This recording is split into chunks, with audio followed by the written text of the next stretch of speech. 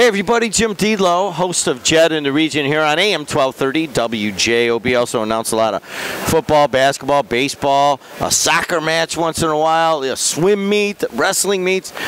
And out of all the sports that I do all year long, perhaps the greatest honor is to sit at the Hammond Sports Hall of Fame once a year and interview the inductees. Here it is, 2015, and I'm especially honored to sit with a guy I've known for the better part of 4 decades almost at this point.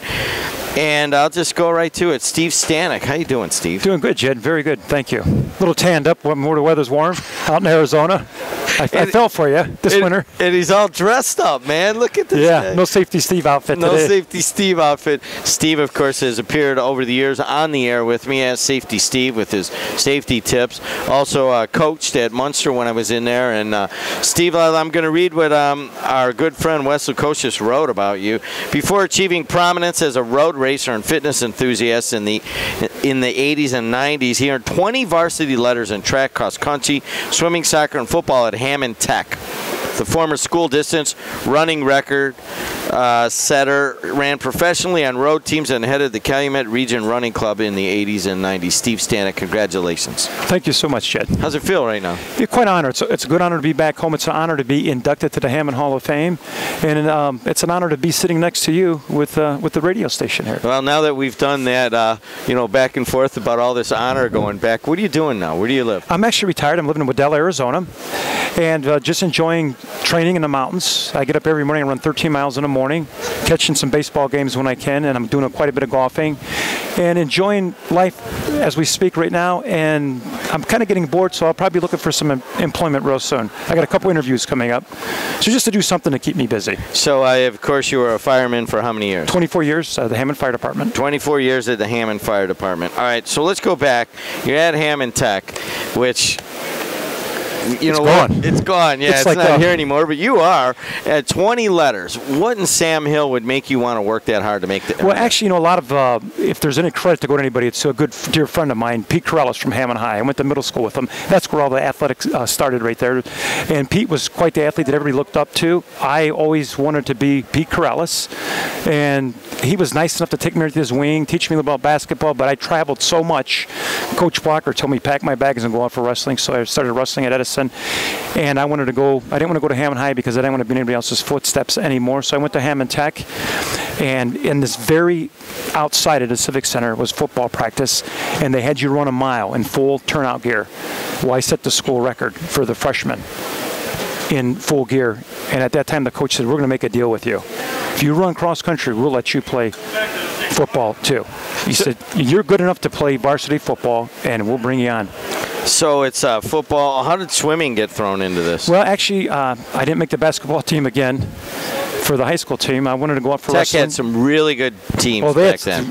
That is not, a lot of guys trying out. That was no great. It was like a professional team. Those guys were that good. Mm-hmm. And one of my track coach told me, he said, "Why don't you try swimming? It'll keep you healthy. It's actually like running in the wintertime, and the main thing, it'll keep you out of trouble." I says, "All right." I was scared to death to swim the 500. We practiced at Egger School because Tech never had a swimming pool. So it was either here or Hammond High, and there was no way I could swim the 500 because I wasn't that great of a swimmer, but I had enough strength where I could do the butterfly. Swam the butterfly, and I qualified for the regionals and earned another letter in swimming. And so you're talking track, cross country, swimming, soccer, and football at Hammond Tech.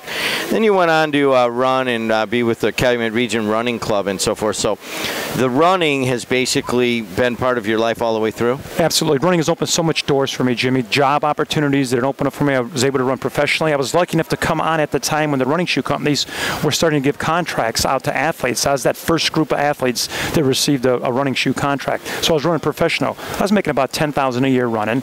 It was, back then it was good money just for running and the opportunity to run and race all over the United States. And now, as a matter of fact, Steve gave me a recent pair of shoes that I thought were too large, and you said, no, just try them on. And it turns out, I got to tell you this, it turns out I'm running in them. I'm telling my wife, I'm coming back, and I'm like, honey, my feet don't hurt anymore. So I finally go get my feet professionally measured, and I'm like, these shoes are too big for me, but I'm running in them, and my feet don't hurt. And she measured my foot. She goes, dude, all your running life, you've been wearing shoes that are too small. And so I think you gave me what you thought I should have, and so I mean, your game, and now I've actually kicked up a whole size in the shoe that I buy to go running in, and it's kind of weird. It's like buying a car. Would you put small tires on a car that didn't properly fit? And your body's the same way, and it'll adapt. And I also played soccer, too. You also played soccer. So let's go back to that. You mentioned Pete Carrells. I mentioned some of the other guys that you ran with. Oh, there was so many guys around with Rudy Chapa, who took me underneath his wing. There was the guys from Hammond Tech. There was Bobby Cinco, Dino Mantis, who is now a dentist, Mark Udis. And then we had the guys, my good friends from Bishop Knoll, Richie Garza. Him and I competed because I was the indoor Lake Shore Conference champion as a sophomore. He was the outdoor conference, so we competed back and forth. Roland Perez. There's guys from Morton, Jeff Gardner, and then the guys I met so many runners throughout the region, and we all stuck together. We knew one thing, Jimmy, when the race started, you were on your own. But prior to that, we were all friends. Greg Klein, Ed Schuster from Hammond High, Timmy Keogh. And Kerry's the one who actually, from Hammond High, took the most time to work with me. Kerry Pinkowski, who's now the race director of the Chicago Marathon. And he's done so much for me with running, and he's the one who told me that I would go far running if I listened to him. It's odd. You bring up some big names there. Kerry Pinkowski, Rudy Chapa, Keogh, some of the other guys, Gardner and so forth. It really was kind of a heyday for running in the 70s in Hammond. Actually, I mean, the national spotlight was on this area. What it was like, exactly, because we had 3 high school kids in the nation who ran under 9 minutes. That record stood for over 30-some years. You had 2 coaches from Hammond Tech that were running the Boston Marathon, Coach Jamros and Coach Lenvorsky, who was running the Boston Marathon before anybody heard of it. And our conference was so tough. Everybody says, well, did you go to the state meet and track? I said, no. I ran a 4:20 mile and, barely placed in a conference meet when you run against Rudy Chap, who's running a 4:08, 4:05 mile. There was so much talent in the 70s and in the early 80s in the region. Now you've gone and you're living in Arizona, and the Cubs are not too far from you. Yeah, actually the Sox are 13 miles from me, and the Cubs are close by. So every morning I get up, we stop down, I watch the Sox practice. I talk to Jeff Samardzija, very friendly guy, real nice. And oddly enough, during spring training, those guys are so nice.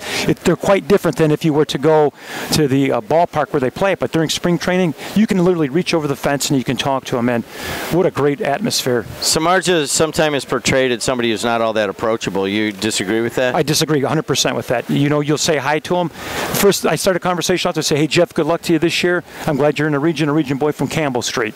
Right away, he turned around and he knew what I was talking about. Campbell Street. He goes, what do you know about Campbell Street? I go, I'm from the region where you're from. I said, we got to get you on WJOB. And he assured me, he goes, I'll do all I can do for the region. Super nice guy. You guys remember on the air here at WJOB, came on as Safety Steve, so you got to leave us with a safety tip, my friend. Well, absolutely. This is the time of weather where you better start getting your sunglasses when you're driving, because the sun is starting to hang up there a little bit longer in the evening. Make sure you have windshield wiper, clean wipers, and you have your tires fully filled, and always keep water in your car. You never know. Always the same dude, whether he's a fireman or a running instructor or bugging Jeff Samardzija on the sidelines. He's the same dude. I'm so glad that you're getting inducted. This is Jim, you know what? Before I even walk away, I want to personally tell you that one of the biggest honors I had was you believing in me and let me on the radio like you did. That meant a lot to me, and thank you so much. I'll never forget that. There you go. It's kind of odd that you say that, because every once in a while someone would come up to me and go, are you sure you want to let that Stanek guy have the microphone? I told him tonight I'd be real short. Yeah, I trust him. He'll be fine. Hey, thanks a lot, guys. AM 1230 WJOB.